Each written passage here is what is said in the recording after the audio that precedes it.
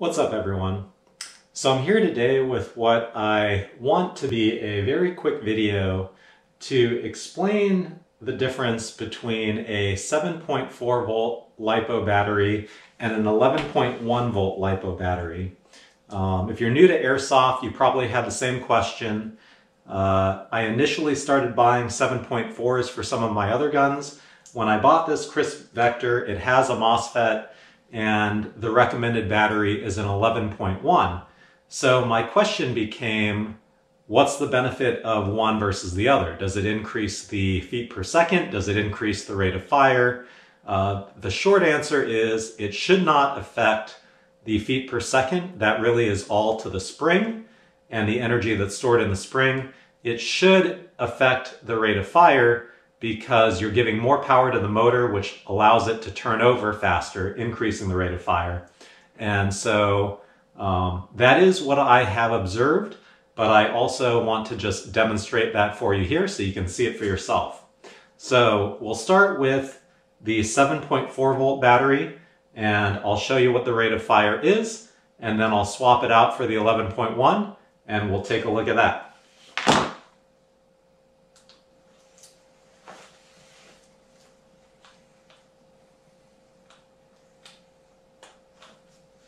These are both freshly charged, and I'm going to put this on full auto mode. And this target I've tested works pretty well to kind of catch everything because there is going to be a lot going through this. So here we go.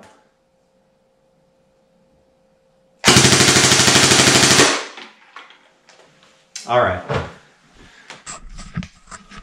With the 7.4 volt battery, we have a rate of fire of 12.7, and you can see here the feet per second max is 330, the minimum is 316, the average is 325.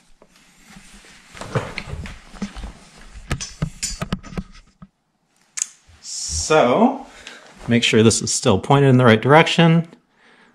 All right, let's swap it out.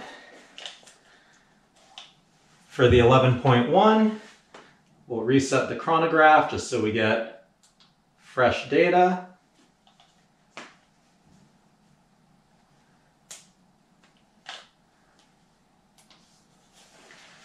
We'll do this one more time.